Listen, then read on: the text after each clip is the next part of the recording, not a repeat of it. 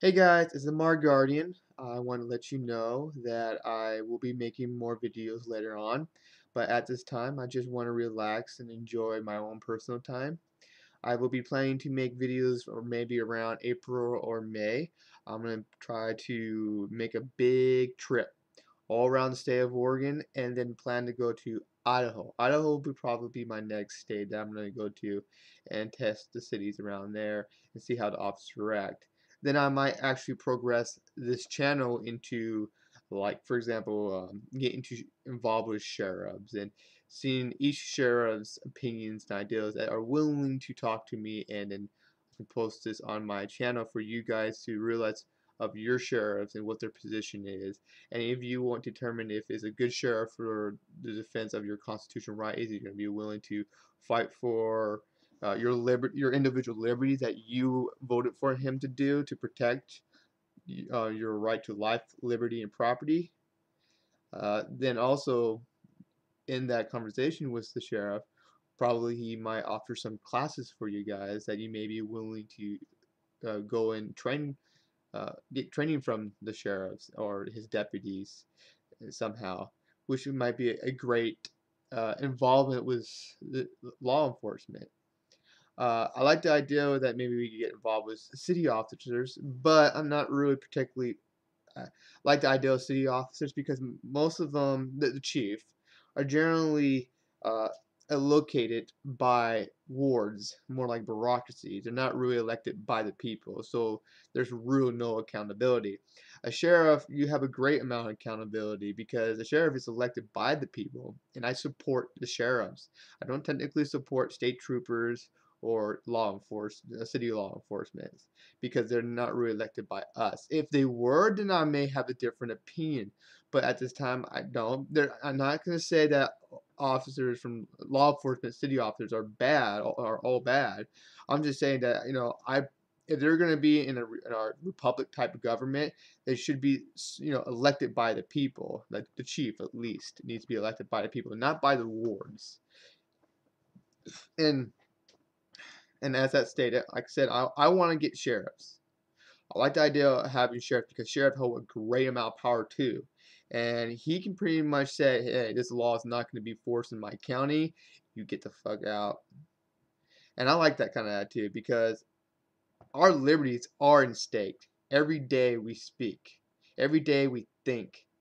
And you already know what's going on with the state of Oregon, which all these anti-gun bills are going across around, and we're all worried because we lost the House, and it's now everything, the House, Senate, and the governor is controlled by the Democratic Party. Even though there are some Democrats that have some good ratings that actually will probably defend the right, but hopefully they realize that this is really bad. They're really pushing it. They're making us scared, and they're gonna make us more formed. Like we're gonna gather together, talk what's going to happen. If they try to pass this bill, we may actually consider seceding from the state of Oregon, gathering counties together, and then making a state of Jefferson idea, which is pretty good.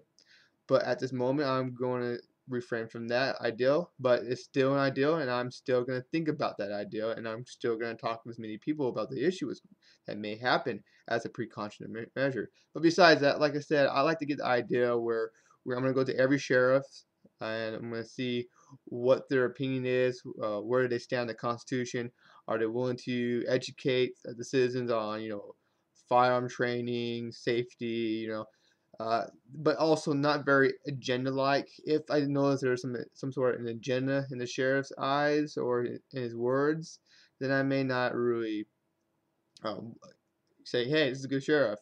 I wouldn't say that because when a sheriff goes like has their own agenda and doesn't like, "Hey, look, sir, you have the right to keep and bear arms. Uh, I'm willing to train you to effectively use that and be safe with it. You can bear it concealed, open, rifle, whatsoever." And doesn't really give his own agenda. Like, you need a concealed carry. It's super protective. No one will know. You get the first attack.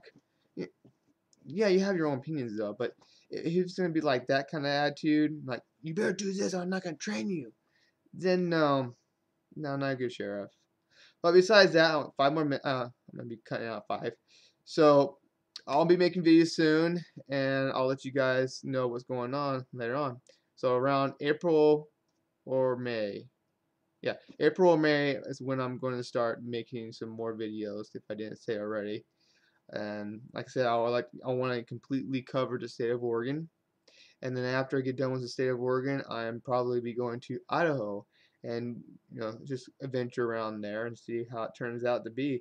I think Idaho will be a very interesting state, especially when the population there uh, that moved there and had lived there many years of their life are really strong traditional firearm owners. Though they seem to not really push the issue on their legislators, say, "Hey, look, is there any way that we can get our rights back from the federal government that's taken away from us?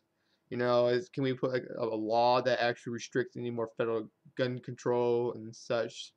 I haven't seen that very much. I even talked to an opencare.org and see if they can, uh, you know, actually, I asked them, have you guys talked to your legislators, your House, your senators? And they haven't replied to my message, and I'm thinking, okay, very well. They seem to not have their shit together in opencarry.org, so yeah, screw you too. And I talked to some guy on my Facebook page on Mark Guardian, and he said he's the one that made the organization over there in Idaho for the Boise State Capitol, and he had some cool pictures about people carrying their rifles in the state capitol building. And Governor Otter was like, "You're welcome. Have fun, sir." Pretty much. So it's really cool.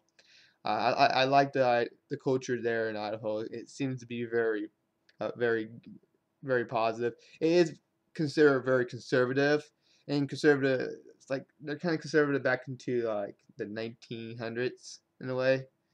Yeah, like around 1920s or something like that. So it could be a great movement to get people motivated and start thinking, hey, more liberty, more rights for the life, liberty, and property for the individual is much more needed, and we need to start getting into that. I like to see a lot of things, but I'm just one person. So, yeah, that's my plan. Sorry for this long video. I meant to make it only 5 minutes, but I got carried away. So, you guys have a good night. I'm gonna probably head to bed soon. All right, take care.